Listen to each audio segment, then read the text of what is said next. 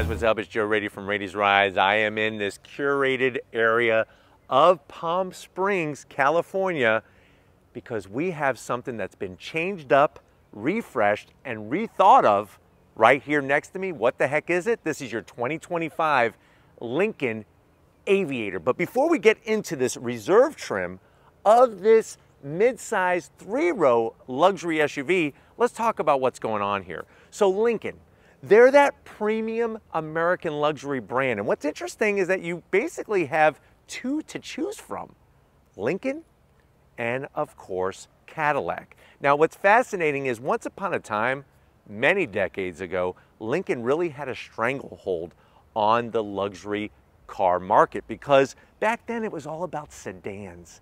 And nobody did a luxury sedan better than Lincoln with the Continental series of vehicles. Now, over time, obviously, people's tastes have changed, and it all revolves around SUVs. Well, Lincoln is no stranger to luxury SUVs. They're the first to bring the OG of the full-size luxury SUVs, the Lincoln Navigator, and that vehicle was really the vehicle to save the brand. Well, what Lincoln has done is they wanted to take the magic of the full-size Navigator and bring it into the rest of their lineup.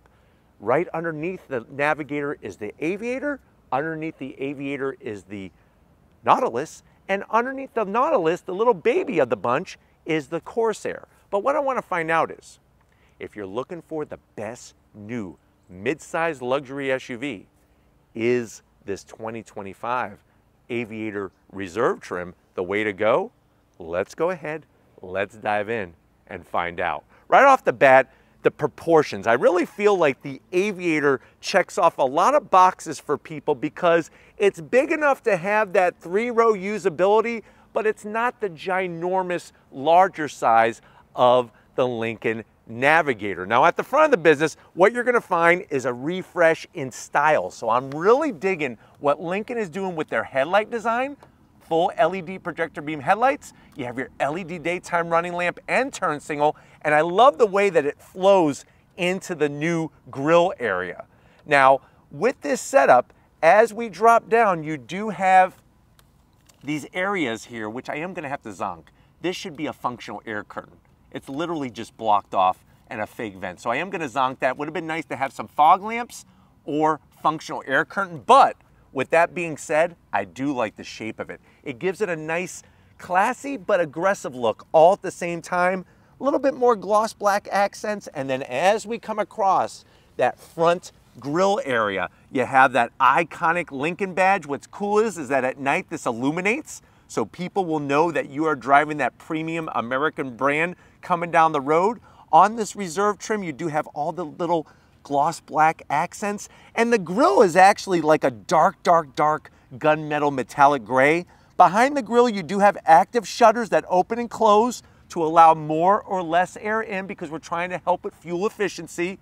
And you do have at the base of the Lincoln badge a forward-facing camera. Now, as we drop all the way down, same story on the bottom grille. The gloss black, it is fully functional, and you do have more active aero shutters. But let me know in the comment section if you like the direction that Lincoln is going in with their new grille design. One of the things I think that pops out the most to me is how they intersect the actual lighting into the grille. I think that that just gives it a little bit extra class and another way to identify Lincoln from the rest of the luxury vehicle brands. Now, as we rise up, you have the same hood as before, but it seems to fit the front of the vehicle a lot better.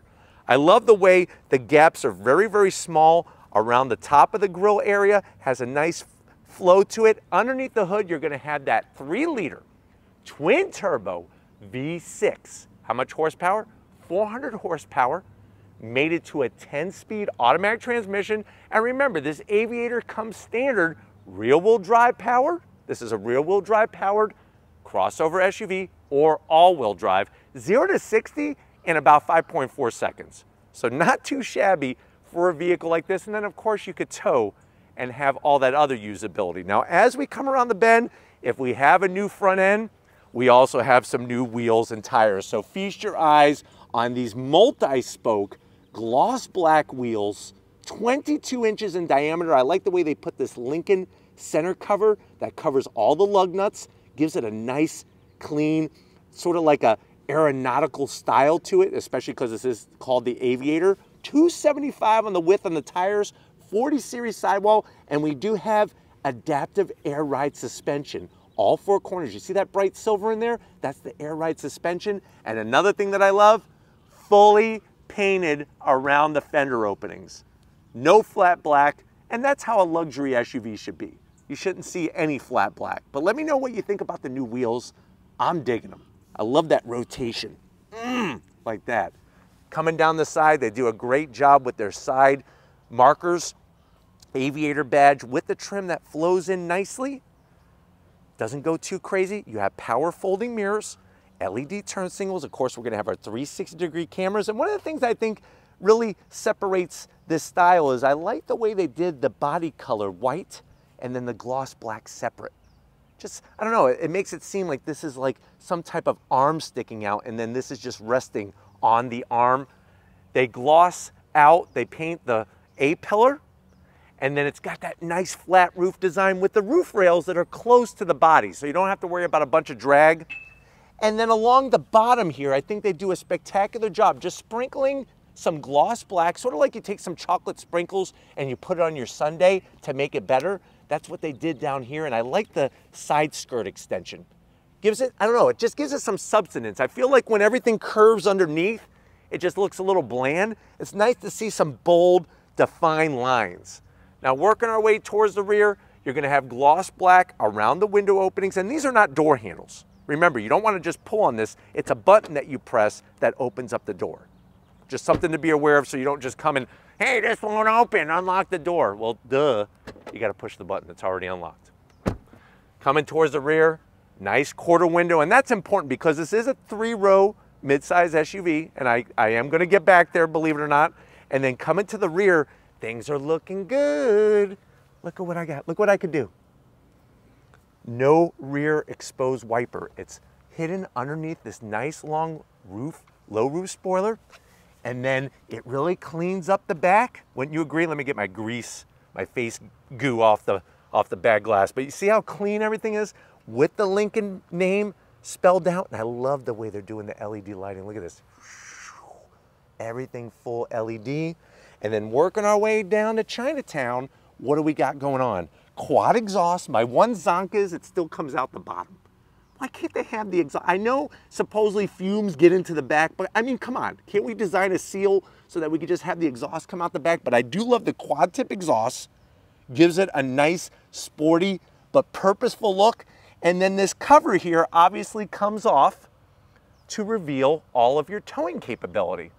But think about that. You could have all-wheel drive, 22-inch wheels, air ride suspension, and you could tow.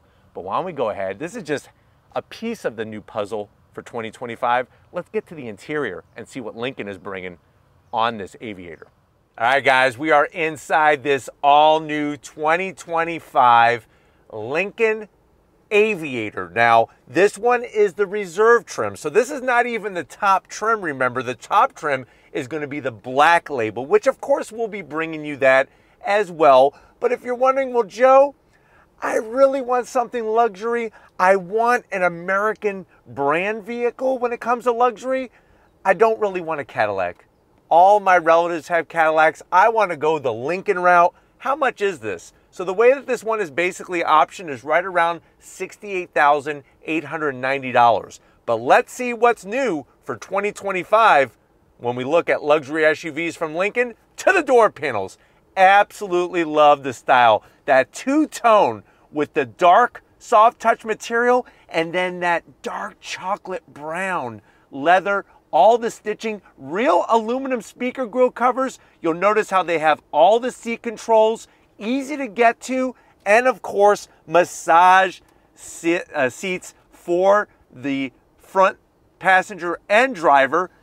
I like the way they have a button to open up the door, just a nice press button rather than a handle. The one zonk is the gloss black around the switch gear for your door locks and your power windows. That's gonna get some fingerprints, but you'll see our beautiful aluminum spec'd speaker grille covers. So we have that Revel premium sound system, 28 speakers in this updated Aviator, and I love the way they did the design of the speaker grills. And then guess what? Door pocket is good enough size for a Palm Springs burrito. That comes with extra avocado, and you don't have to pay any more money for the avocado, and a bottle of kombucha, citrus flavored, to wash it down. Now going from the door panel to the dash, there's that two-tone color. The nice soft touch black with this creamy dark chocolate brown. Little bit of this wood grain finish going on. There's some gloss black here, but you're not going to be touching it. And I'm a firm believer, you know, I listen to my mom. She says, if you don't want fingerprints, don't touch the gloss black. And you really shouldn't be touching this. Now, as we slide in, this is something that's all new for model year 2025. That's a 13.2-inch infotainment system. I love the way it's the horizontal setup rather than portrait. It is that posted iPad style, but you know what? It's easy to get to, and I like the height of it. Full touchscreen capability. You got your Google Maps. We could go to our home screen and pull up tons of different driver profiles, different information to have. We'll go into vehicle. You have the accessibility of your seat controls. Easy to figure out on the screen. Like I said, the massage settings. If you don't want to touch the screen, you do have the physical controls on the doors. Valet mode, the ambient lighting. Look at this, 64 different colors of Crayola crayon, big box setup in here. And it's just so simple. You press the colors and then you can adjust how bright or how dark you want it. I don't think it gets any easier than that. And then of course the apps. More apps than the Apple App Store on your phone, including games. So we have games, Amazon Alexa, the whole shabam. Very easy to navigate, all new for 2025. You do have your AC controls. They are in the screen. But the good news is I do like the way I could just press to adjust things. You don't have to drag your finger. And then when it comes to heated and ventilated seats, you got 3 stages of ventilated, 3 stages of heated, and a heated steering wheel. But like I said, I think the good part is it's at the bottom, so I could rest my fingers here and just go boop, boop. I don't want hot. It's very hot right now. But you get the point with my finger, right? You just hit it and quit it, and you're good to go. Now working your way down, a little bit more gloss black, but you have these manual, easy control AC vents. We have our nice piano key style to our 10-speed automatic, and that's where your start-stop button is housed. The Lincoln badge, the wood finish, a real volume knob, which is great, some physical buttons, which of course, look at our cameras. That's out the front, 360. I could actually see the different blades of grass. There's an ant right there that's living on that little piece of grass right there. So nice resolution, the 360 cam, but guess what? We have a little nook. So you have this nook for a purse, a merce, or your favorite fanny pack. Just slide it right in there. Speaking of sliding, watch this. Abracadabra, 1, 2, 3, I need some storage. Boop. Wireless charging, just drop your phone in there. Nicely done. If you're not using it, we don't need to see it. And then slide this bad boy open. 2 cup holders and a place for some Tic Tacs. 2 boxes of Tic Tacs. You got your different drive mode selector knob, which I'll show you that when you come to the business end. More of that soft Hershey's chocolate, dark brown finish. Open it up. Look at all the keys you get. No, you don't really get this many keys, but this is your key fob for the Aviator. Same thing on your Nautilus and everything. There's all your buttons. We just have a bunch of keys because we're special. I like the way they have this little felt line holder here for your Rolex, maybe your tag, maybe you have your high school class ring you want to keep in here. It won't get all scratched. You got 2 USB-Cs, a 12 volt, and enough room, I would say, for $1 million. No, not $1 million in cash. I'm talking about 100 grand bars. So you could get 10 100 grand bars in there and you'll feel like the richest person in the world. Seats, the leather. I like the way Lincoln does their seats, the way they're super thin on the cushions, but yet they're super comfortable. 30-way adjustable. Did you just hear what I freaking said? 30-way adjustable. You're gonna not want to get out of this vehicle because it's gonna feel so good to sit in. And then of course we have that ginormous panoramic roof. But why don't you come over to the business end? I want to show you what's new for 2025 in this Lincoln Aviator. All right, guys, we're behind the wheel of this 2025 Lincoln Aviator. I like the way the doors open nice and wide to really give you some clean access in and out. These seats have 3 memory seat settings, which is nice. And then you'll notice you're going to be greeted by this aluminum sill plate with the Lincoln name that lights up LED lighting. No controls on the side, and the reason why they do that is to give me extra cushion for the pushing while you're driving down the road. And just nice the way everything, I feel like the seat has about 40 different cushions to it, the way that it conforms to your body. But that kind of makes sense because it is 30-way adjustable. Steering wheel, love the way they just did the black leather on the exterior outside portion. Then that dark chocolate brown. You got the Lincoln badge. I like the way you just use these joysticks, like playing an old Atari game, maybe track and field. I used to love that freaking game. And then, of course, you have paddles on the back of the wheel to go up and down the 10-speed automatic. It is a power tilting and telescoping steering wheel. And then you have that ginormous 12.3-inch digital gauge cluster. What I like is, like I told you, when you go through the modes, look at how everything changes. Deep conditions. I like the little descriptions, the adjectives. Normal, who the hell wants to be normal? We got conserve, you want to save the planet. We got excite, that is sport mode when you want to let it rip and roar. But nice to have that adjustability and the nice clean graphics. And if you're wondering what's that gloss black rectangle there, that is to make sure you keep your eyes on the road. And remember, this also has Blue Cruise, which is that hands-off autonomous driving feature that Lincoln and Ford brings to the table. But I'm 6 feet tall. I got plenty of freaking room in here. But it's not just about the people up front.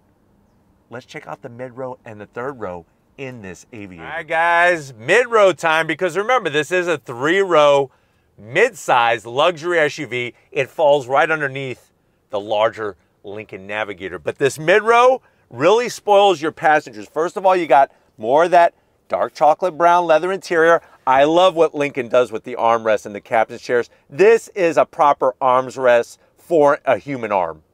Slide it back up. Backs of the seats, some soft touch material. You got these leather pockets where you can put some Zagnut bars, maybe a whatchamacallit or two, or some York peppermint patties. It kind of gets hot out here in Palm Springs, so that could kind of cool you off. We have a little bit of a command center that I like here. All touchscreen, climate control, audio controls, different settings. You just hit the screen and you're rocking and rolling back here. You got your AC vents. Down below you have 2 USB-Cs and a home power source, which is really nice. Plenty of room. Like I said, I'm 6 feet tall, plenty of room. I like the way I have the aluminum speaker grill covers. 28 speakers, they're everywhere. I think there's a speaker right underneath my butt. There's 30-way adjustable seats up front, but 28-way adjustable speakers. So if you do the math, that's 58 different adjustable things that you could do.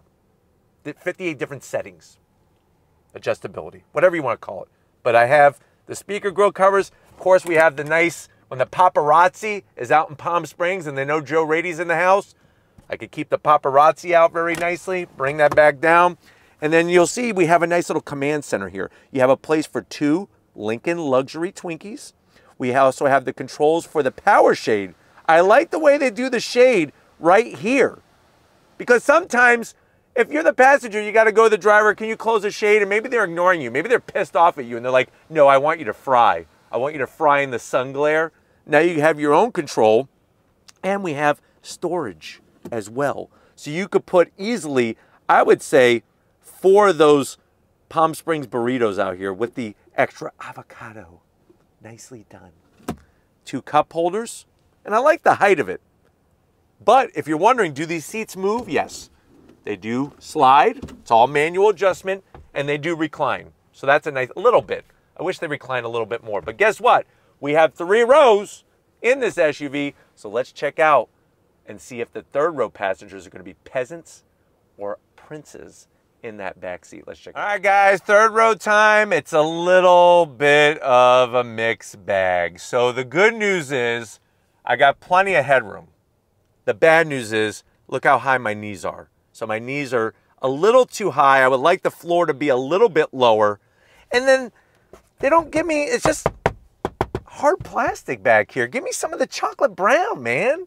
Give me some of the brown on the armrest, but I do have a nice place to put, I would say about 25 Hershey's Kisses in there and a cup of Yoo-Hoo just to really get a nice chocolatey blast while I'm being squished back here. We do have AC vents, which are great. And the seats,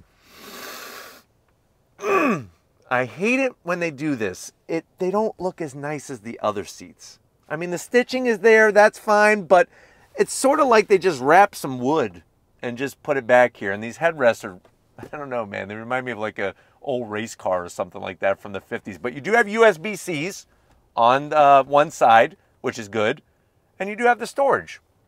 But my knees are just a little high, and I did have to move this seat forward to get this amount of room, which is not much. But let's get in the cargo area because we got to wrap it up here before they kick us out. All right, guys, cargo area time. Now, you just hit the button. Nice electric assist. Brings it right up to you. You're going to be greeted to a generous amount of room, even with the dump-a-dump-dump subwoofer back here. They're able to carve out some room, just like you carve out a jack-o'-lantern for Halloween.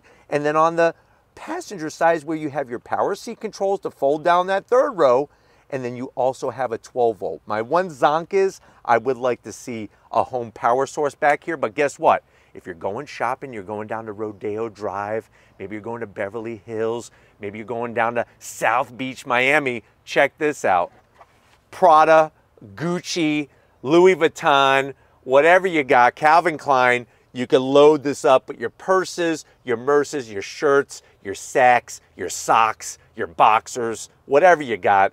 This is where you're going to be able to store that nicely and keep it safe for that journey back to your home.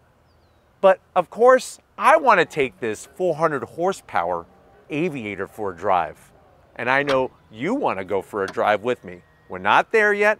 This is the first look, but stay tuned. We will be doing the first drive of the Lincoln Aviator. Until then, let's wrap it up like a Christmas Day present from Palm Springs. All right, guys, this has been an exciting vehicle to bring. The reason why was it wasn't supposed to be here, but of course we got to thank our friends over at Lincoln for allowing us access because it showed up and I wanted to bring it to you. But let me know what you think. Is this the best new 3-row mid-size luxury SUV, or are you going to go with a competitor? And I think one of the competitors to this would be that new Lexus TX series of mid-size 3-row SUV. But let me know what you think about it down in the comment section. But if you're new to the channel, you're on your way out, hit that subscribe button. I promise you it's worthwhile. Come back for more. If you are a subscriber, thank you for being part of the Raiti's Rides family. Of course, we got to thank the mastermind behind the lens. Who is that? That is Lori Raiti, working it like the champion that she is. She actually wears a championship belt that she won in this videography competition. Every time we're filming in Palm Springs, she specifically brings it out and wears that belt nice and proud. So definitely show her some love and support in the comment section. Thank you, Lori, for being the champion that you are and the champion that you deserve to be. And just like always, guys, I'll see you on the next ride.